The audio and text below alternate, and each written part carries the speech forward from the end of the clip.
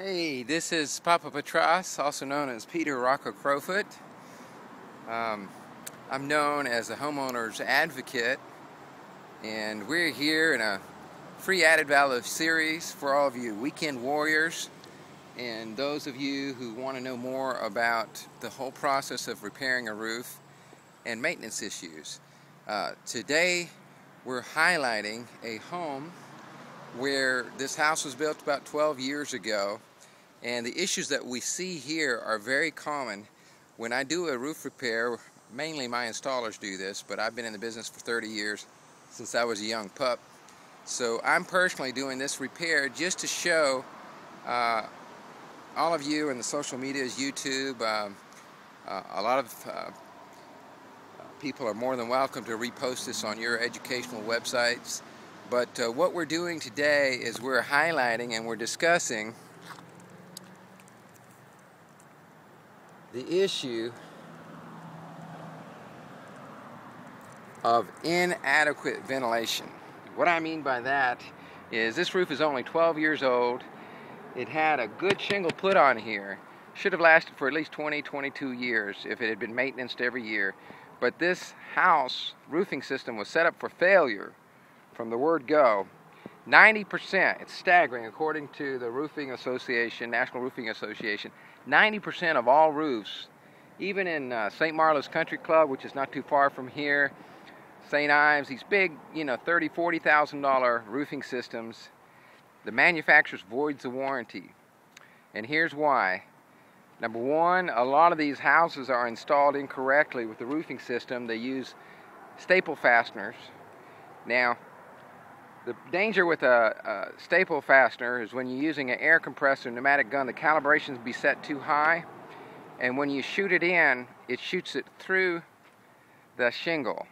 So what does that mean? Well, down here in the south, it means that when you have a strong wind, shingles are blown off. I'm sure you've seen it, I've seen it, driving by, and you see some shingles blown off.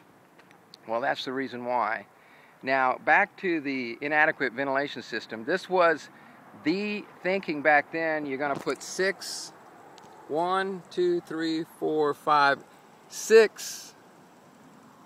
vents. As we discussed earlier in our series of Roofing 101, you got to have adequate ventilation. Unfortunately, this isn't adequate ventilation. And telltale signs is heat rises, as you know, and it's got to have a way to escape. That's why they put these strategically positioned mushroom vents here, 6 of them, to allow the air to escape. But look what we have here. These shingles are only 12 years old. Now, why are they decomposed? Here's why. When you get these hot dog day August summer days, it's about 100 degrees sometimes in August. On the roof, you can bet it's about 160, 180 degrees. That's why we're up here early in the morning. When you're doing a roof repair, you want to make sure your installer comes early in the morning. Otherwise, you're going to scuff up the not sheetrock, but the asphalt shingles. There's going to be issues there. So you want to come early. It's about 9:15 in the morning before it gets too hot. Now, what we're going to do is we're going to show you an easy way. Those of you, be careful. I'm on what we call in the industry a magic carpet. See how steep this roof is?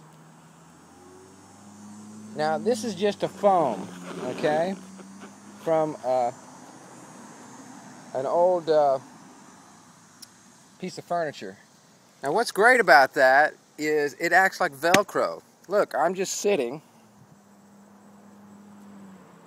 just as comfortable as can be, no hands. One hand I'm holding the camera, the other hand I'm waving to you guys out there. You probably think I'm crazy, but this is safe.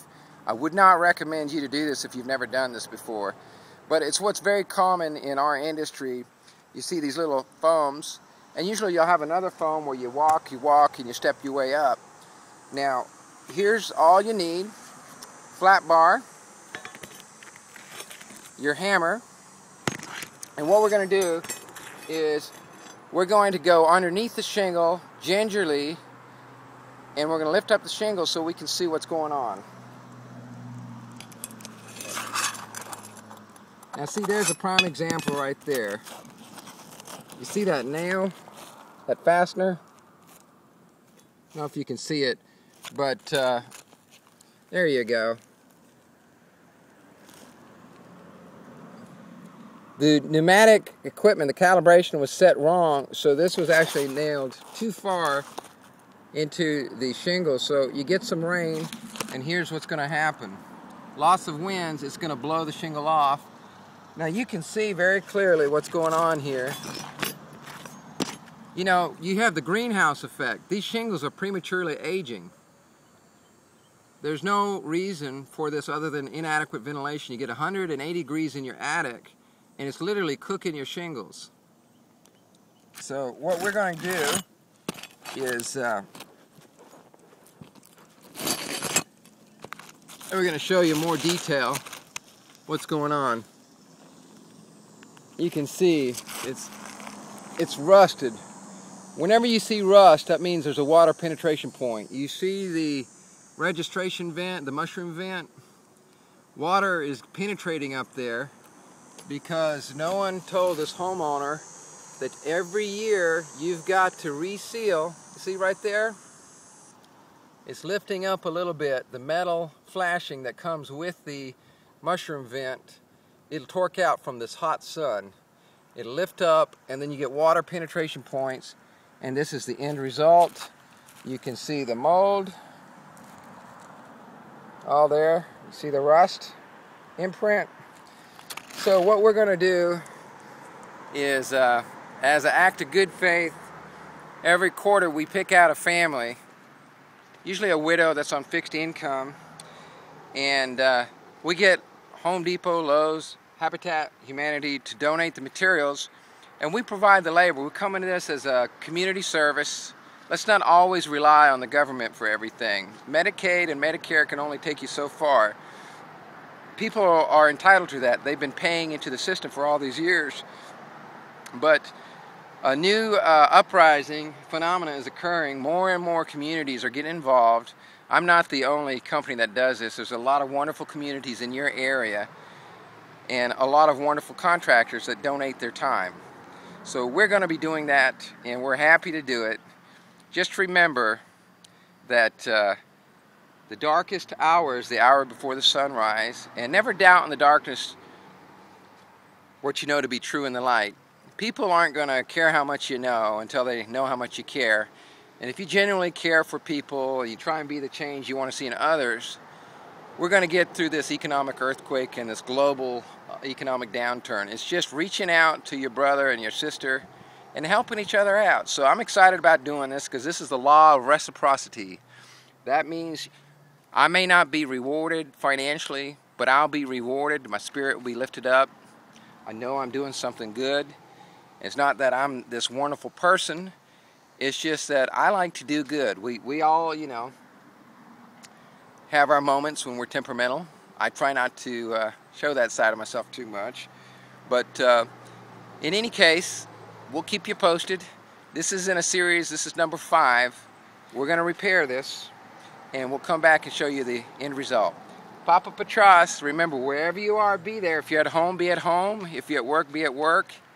If you have a balanced day, you're going to have a balanced life. Remember, please don't ever, ever let the important, the urgent, take place of the important. What I mean by that is we're in an industry in construction where there's always going to be emergency, and I'm sure if you're in corporate America, you could work 24/7 to keep your job. But don't forget yourself. Take time out for yourself on a Sunday to go to your local synagogue, your temple, to your church, whatever faith you are, and take that time to rest and heal and renew yourself so you can go out there, be renewed, and be strong for those of you who are the providers for your family.